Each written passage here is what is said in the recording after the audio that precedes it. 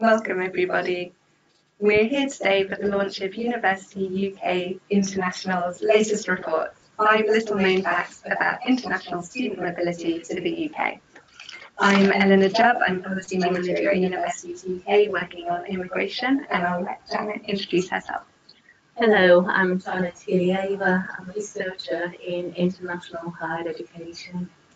So this report is part of the work which Universities UK and Universities UK International have been doing on immigration for some time now, ensuring that staff and students from all over the world can come to UK universities is a really big priority for us. And that's because we know that international staff and students are invaluable to UK universities, but not just to them, also to the local communities where they are and to the UK as a whole. Focusing just on international students as the main focus of this report, we know that from independent research, international students provide a £25.8 billion boost each year to the UK economy, and that creates £13.8 billion in GDP each year, as well as also supporting £3.3 billion in tax revenue and 206,000 jobs. Another piece of research earlier this year showed that wasn't just in London or the UK's big cities, that's all over the country in every single constituency. And their fees also provide a cross-subsidy which help UK universities to support activity which otherwise wouldn't be financially sustainable. Things like supporting the UK's world-leading research. But over and above that economic element of their contribution, international students bring a myriad of benefits to the UK. They provide an invaluable multicultural university experience for our UK students, helping to prepare them for an international workplace, but also bringing a diverse perspective to their studies and helping them to make friends from all over the world. They also ensure the viability of strategically important courses in areas like engineering, where they make up 60% of all of the postgraduate or that's master's students, and even more in some more specific disciplines within that. And they contribute positively to their local area by things like volunteering, but also by bringing cultural diversity to the arts, to the local festivals, and to local restaurants and cuisine. And when international students graduate, they have the potential as well to form a really vital skills base for the UK. We know that where they are able to stay, they go into areas like healthcare, where they provide useful and invaluable nurses and doctors. They go into areas like financial analysis, software development, or providing the academics of the future. Janet's important research in this report outlines recent trends in international student mobility to the UK and also highlights 5 little known facts, as the title says, but some potential pitfalls for the UK. I'll let her to present her research now, and then after that's finished, we'll take some questions from the audience. Thank you, Eleanor. Before I go into the 5 facts, I shall very briefly set the context in which these facts have to be treated. And what we have here is 2 charts. The first one shows undergraduate entry into UK higher education, and the second one is postgraduate entry. By entry, we only mean the new enrollments into UK higher education, so the green bar chart shows non-EU students and the blue bar shows EU students. I think that at undergraduate level, it's important to bear in mind that the tuition fee increases in 2012 led to a significant decline in EU student numbers.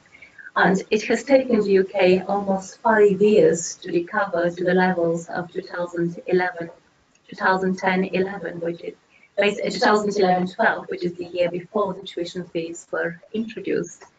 The non-EU students, both at undergraduate and postgraduate level, picked up in 2013-14, and since then they have plateaued, or there has been a slight decline. It is important to bear in mind that at postgraduate level, student numbers were actually plateauing before this. The plateauing started in 2010-11, which allows for lag effect of the global financial crisis, which I think mainly affected postgraduate demand from countries like India, where remittances generated in the advanced economies would have affected privately funded demand. The UK was not the only country that was affected. Indian students going to the US have also experienced significant declines. So with this in mind, I shall go straight into the 5 facts. Fact 1. More than half of the UK's international students are new entrants. 54% of the student population in the UK are new enrolments. The significance of this fact is that more than half of the student body has to be replenished on an annual basis. It indicates the importance of the marketing effort that universities have to continuously maintain to recruit new students, but it also shows the importance of streamlined admissions and immigration to the UK. If any of those changes, such as, for example, the perceived ease of the student visa, it means that more than half of the student population would be affected. This compares with other countries. For example, it would definitely take for Germany or the US, it would take more than possibly more than a year, at least 2 years, for them to have a similar impact as the one in the UK. Whereas in the UK, the impact is likely to be felt on the first year of the introduced changes. Moving on to fact 2.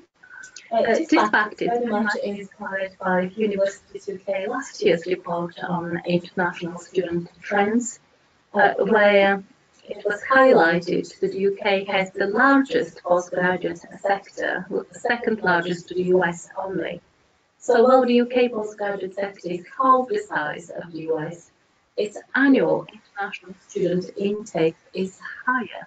This is mainly attributed to significantly shorter postgraduate degrees. The UK's master's course is usually 1 year compared to the US, where on average it would take at least 2 years.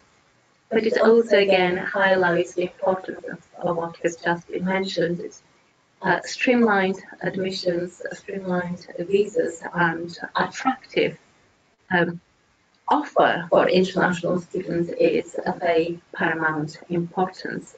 But it has to be treated in the context that the numbers peaked in 2013-14 and they have plateaued, or there have been a very slow gradual decline in international entry to the UK ever since.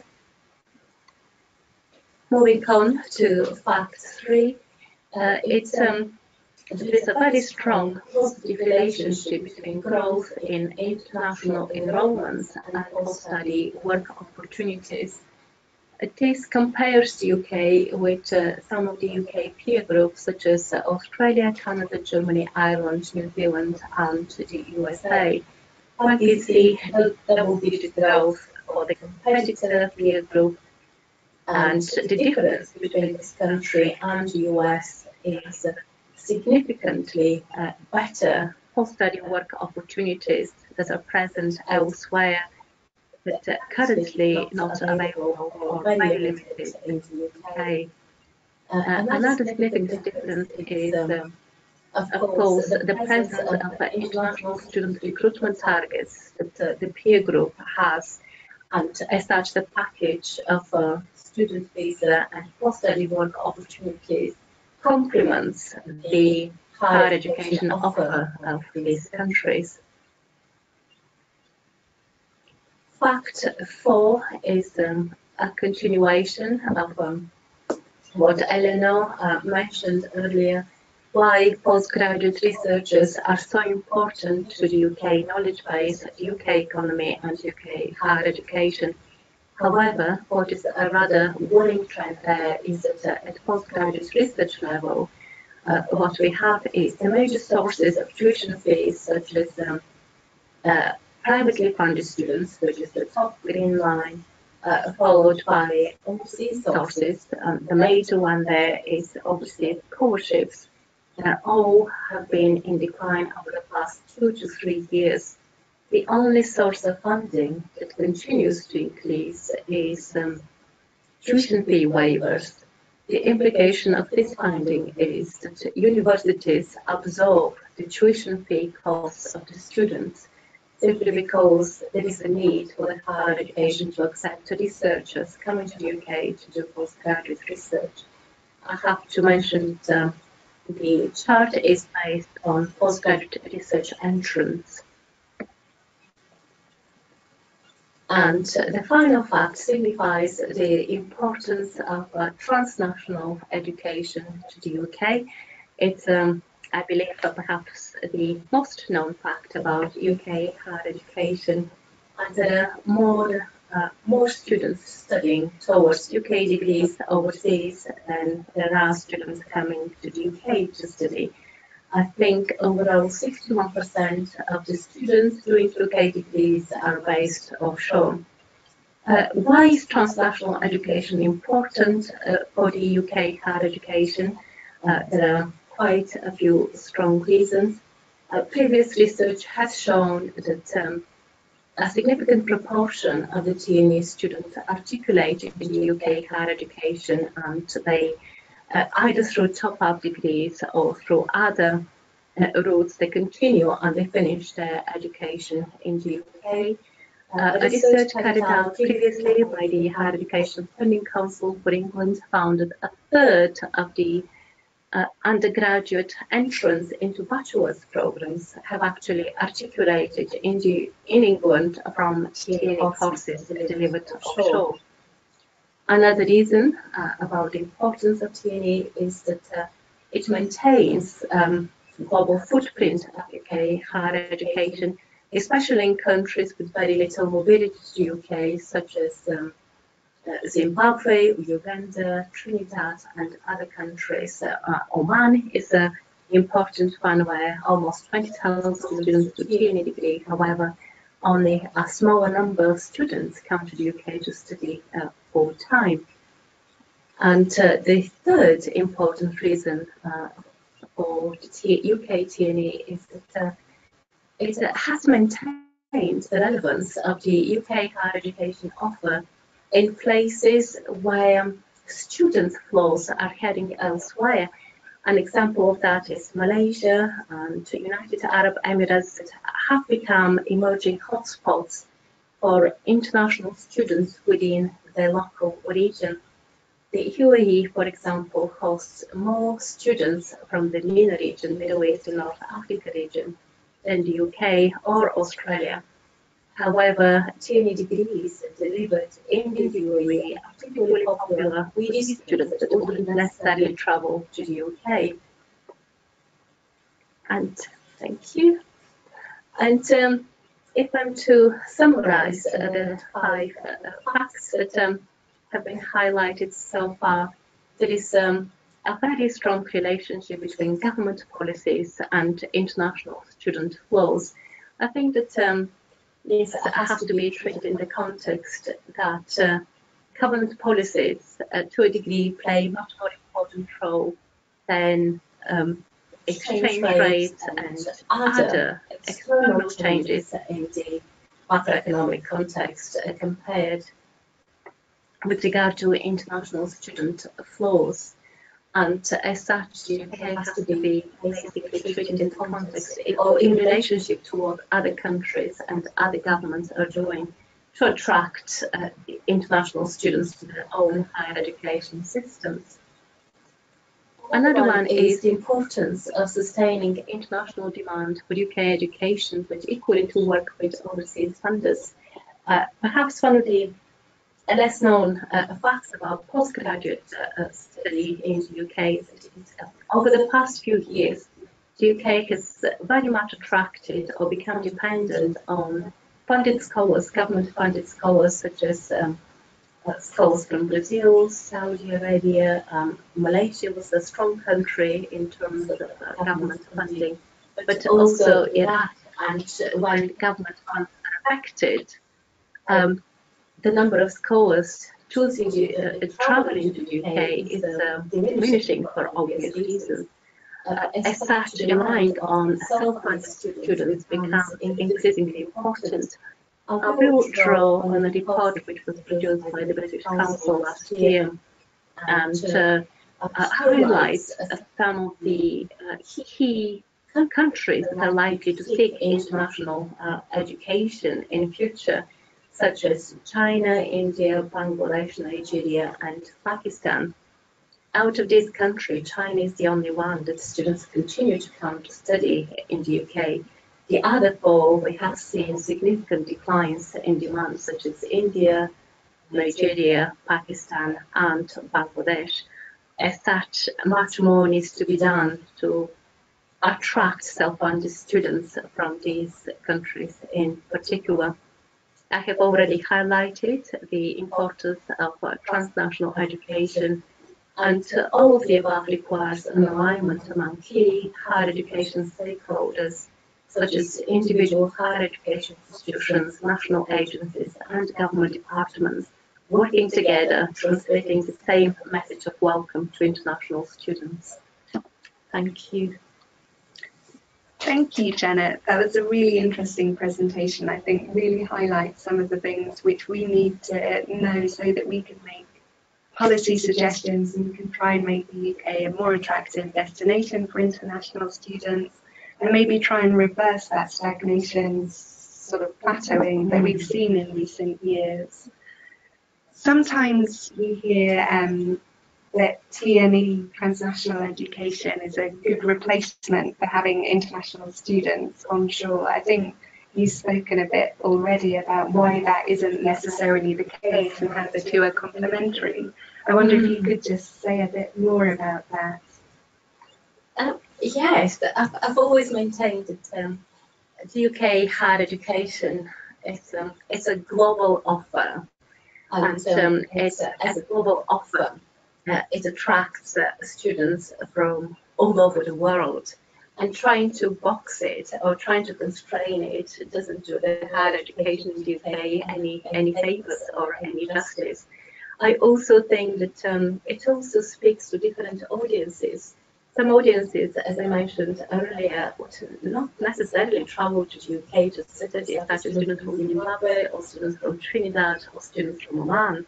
However, UK TNE has managed to reach communities and areas that UK universities would not necessarily engage with. However, having said all that, it's also equally important to bear in mind that there will always be students willing to travel for their international studies.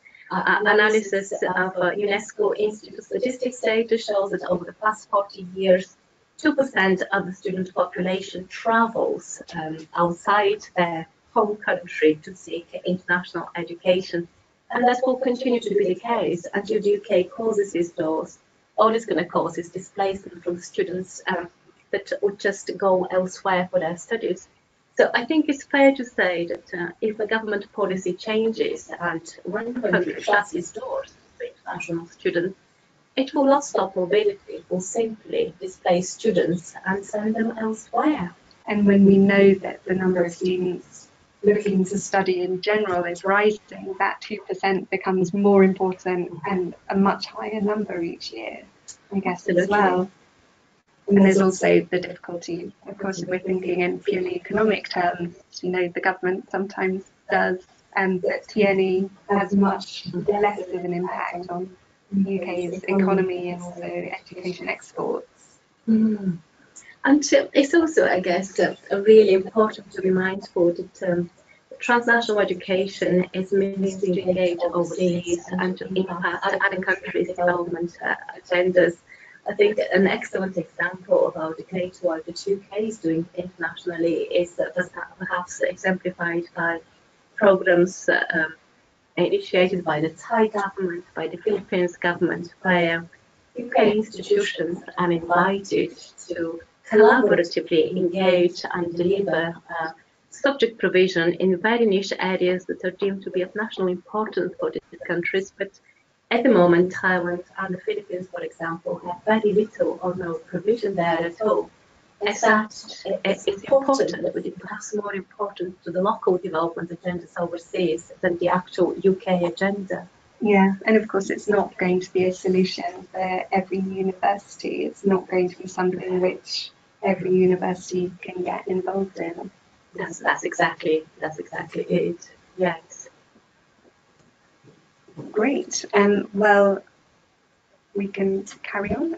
So another thing I was wondering about is your fact number 4 focuses on postgraduate research students and why it's so important that we're able to continue to increase numbers there. What do you think that postgraduate research students in particular bring to the UK? I think that international postgraduate students make a significant contribution to the UK knowledge base. We know that they are very important ambassadors for the UK research and UK higher education when they return home. We know that more than half of the research output is generated collaboratively with overseas co-authors, and many of those co-authors are likely to have been educated in the UK or to have some experience of UK higher education. Research, again, that was published by the Higher Education Funding Council for England shows that early career researchers, more than 40% of the early career researchers come from outside the UK, which shows that international research is a very important pathway into academic career in the UK. And we know that talent knows no borders. If an institution or a company is to recruit the best talent, they will not necessarily look into where the talent comes from. It's a global good as such. It's really artificial trying to constrain it to only recruiting talent within the UK borders, really. We've had a question through from the audience, which is, will we be sharing the presentation and the report? We will be sharing the presentation. We'll also be putting this webinar up on YouTube, and the report's currently available from our website, so please do go and download it. It's a really interesting report and there's a lot of reading. I think there's a lot to pick out from there and a lot of really useful information. Are there any further questions from the audience? If anyone would like to send any through, please do, and we will follow those up. And I guess it's perhaps important to bear in mind that some of the truths that, or some of the facts that I've mentioned, some of them are quite well known to UK audiences, but I think it's really important the context into which they are treated. For example, the sheer fact that UK has higher annual intake of postgraduate students compared to the US should not be taken as, oh wow, UK recruits too many. It's the idiosyncrasy of UK higher education is basically depends on continuous flows of international students just to maintain the current base of students in the country. As such, I would say it's a very efficient sector. It's really lean. Students come to the UK, they finish their degree, and then they move on. But compared to other countries, they're in the UK for significantly shorter durations of time compared to the time they spend elsewhere.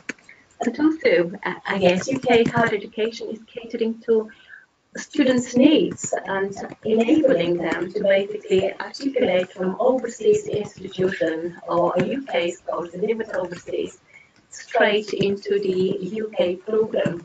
And I think one of the advantages that enabling this flexible mode of delivery has equipped students with is that students from disadvantaged backgrounds are able to still acquire a UK degree for a significantly shorter period of time than they would be doing if they were based elsewhere, which is a credit to the flexibility that the UK system is offering, or UK higher education institutions are offering. And it also offers us an opportunity, I guess, because it means that it will, when we do have the kind of policy changes that we're looking for to change that environment, things may be able to turn around more quickly than they would otherwise be able to do in another country. Absolutely. We have more than half of the students that are new entrants, so any policy change is likely to be multiplied or is likely to be felt instantaneously across the whole system. But it's really important to bear in mind that we operate in a very competitive environment, and other countries already are doing well beyond what the UK is currently offering. Which brings us neatly onto our next question from the audience, which is, are there any particular examples of great things that our competitors are doing around international student recruitment, supporting international student mobility, which we could learn from? I think that there is wealth of examples, especially around postgraduate researchers. Many of the countries across the world are well aware about the importance of talent going to their countries. And as such, we have countries such as France, for example, where there are tuition fee waivers for postgraduate researchers going to do their PhDs in France. Canada has devolved, is a devolved nation. Different provinces have their own immigration policies, but I think what Canada has been very successful in is streamlining their student visa to particular regions that the country deems to be of national importance to Canada, and in certain areas the tuition fees of the students are used as when the students graduate and start working in Canada, they are basically reducing their tax that they owe when they start earning. So any tuition fee contribution in Canada, in particular provinces, are used to reduce their tax when they start earning. I think that if one looks for examples what others are doing, there is a wealth of practice and wealth of examples of how international students are treated. Perhaps, in my opinion, what comes to mind is in the UK, students are treated as immigrants and they're part of that migration package. In many countries, they're treated as talent, and it's a different tone of voice, a different rhetoric. And if one is treated as talent, it's a kind of conducive to a different attitude to the students. And I think what's interesting in your table, as well as post-study work opportunities, you've highlighted having an international students target and campaign to grow international student numbers in some of our competitors. One of the other questions we've had from the audience is what policy changes the universities UK asking for from the government? And then one of the things that we're definitely focusing on is having an international student strategy and sort of a cross-governmental, cross-departmental strategy to increase international student numbers and policy around international student numbers, so that we're bringing together things like the Department for International Trade with the Department for Education and with the Home Office to ensure that all of our policies are conducive to welcoming international students and making them feel that the UK is a destination that they're welcome in. We've also been asked how we will be presenting this data in order to influence government policy. And I think one of the big things that we've been doing is working with those departments to try and develop an international student strategy. That's something which we're getting quite good buy-in on now, and we hope will be going forward. But we're also developing a new proposal around post-study work, which we're hoping to launch at some point in the next couple of months. So that's something to keep an eye on, which hopefully will be beneficial for the sector and well supported within the sector. Let me just see if we need to have any other questions through. So we've had a question through about financial analysis of the benefits of TNE, whether that's per student per year or how the income compares with the income from UK-based international students. We know from recent Department for Education statistics that TNE does contribute towards education exports, but it's a tiny proportion of what we get in terms of onshore recruitment, partly obviously because people aren't based here, so they're not spending money here. But also, as you say, the cost to the students is lower I think if that's something you're particularly interested in, I'd recommend the Department for Education's education export figures. We're expecting figures for the 16-17 year to come out shortly. So do keep an eye out for those. I think they're coming out next month. But we've got figures for previous years, which were released earlier this year and last year. Our own education exports figures also cover TNE in some detail, so I can recommend having a look at those from last year, but they're still very useful and definitely something which we make quite a lot of use of in our campaigning.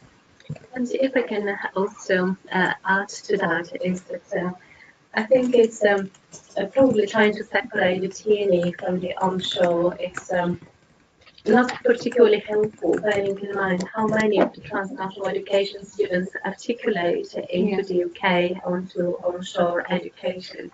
And this is particularly valid for students from China, students from Malaysia. As such, TNE overseas may not generate as much income for the UK higher education sector, but students' articulations do generate this income. Again, research produced by the University of UK, I think a couple of years ago, about the scale work about UK transnational education, highlighted that online degrees is one of the key earners in terms of revenues for the institution, where I think online degrees cost more or less the same as students coming to the UK to study. So within the TNE, I think there are very differentiated types of delivery.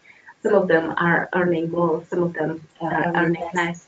However, it has to be taken into the context of the wider benefits that the TNE brings to the institution and the long-term engagement that it gives into the country of operation. And I guess one of the shortcomings, or one of the aspects to always watch out for, is that transnational education is there for the long term, and one has to bear in mind it's a long-term game, and hence short-term returns are really difficult to reap. The real benefits would come in the mid to the long term. Yeah.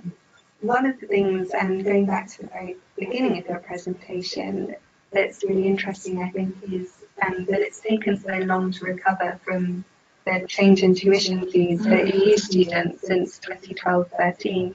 Why do you think it took such a long time? Because we've seen quite good growth in sort of 2015-16. It's very interesting. I think recovery always takes much longer than we think. Initially, many of the students, and probably the same goes true for the UK students, many of the students that would have deferred in 2011, they took up their studies in 2011 because the tuition fees were still at the previous levels. So 2011 had a little bit of a peak, which meant less students going into 2012 to study. But then in 2012, whoever could have deferred, they deferred to come into later, basically not knowing exactly what will happen now with the tuition fees, etc. So building reputation, I think, takes always much, much longer than having an instantaneous shock of something change, of a policy change. And I think the same is absolutely true, for example, when the immigration changes in the US happened following the September 11th events. When there was a reversal of the visa policy, students didn't come straight away. It took years to build a reputation, to build a brand, and the trust of the students. Hence, with any policy change, it's always worth remembering that recovery takes longer. Yeah. It's not instantaneous. But Australia's been quite successful in having that recovery from 2013 onwards with the Knight Review. Do you think there's anything that we can learn from the way they approached reversing that trend in international students? I think I absolutely agree. I think Australia has provided a phenomenal example about bouncing back, but they've also taken a while. to cover. So similar to the UK, Australia immigration system basically tightened up in 2010, shortly after the global financial crisis, where local market shortfalls and rising unemployment were basically blamed on immigration. So in response to that, the immigration closed down. But what Australia has, and is still a significant advantage to the country, is that education exports are part of their national statistics. So the Australian Bureau for Statistics basically started accounting every year, or the publication is every year, about the declines in the export values of international students. And it was obvious to policymakers and to everybody the huge damage done to the country by the sheer fact that less students were going to Australia for their education.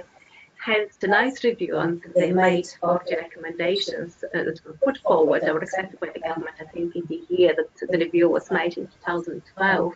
But it still took Australia significant, quite a few years to rebuild trust in countries like India and to reverse the decline in student numbers. I remember going to one of the Australian conferences where the education minister was very grateful to the UK because the UK policy basically facilitated a quick recovery in Australia in terms of student number declines, which kind of resonated with people in the audience, I think, especially the UK delegates to the conference. Yeah. So potentially, if we do things in the right way, we may be able to benefit from immigration policies in the US, if we're lucky. We'll see. Thank you, Janet. That's been a really interesting presentation, really interesting session. Thank you to the audience as well. We've had some really interesting questions, and I hope that's been really useful for you, and we've enjoyed it. Thank you very much, and goodbye. Thank you.